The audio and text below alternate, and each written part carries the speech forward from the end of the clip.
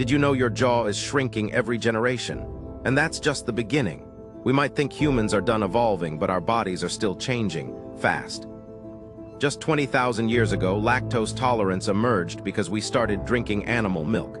Now our jaws and teeth are shrinking thanks to softer diets. Wisdom teeth, they're slowly disappearing. Even our height has skyrocketed in a few centuries because of better food and medicine.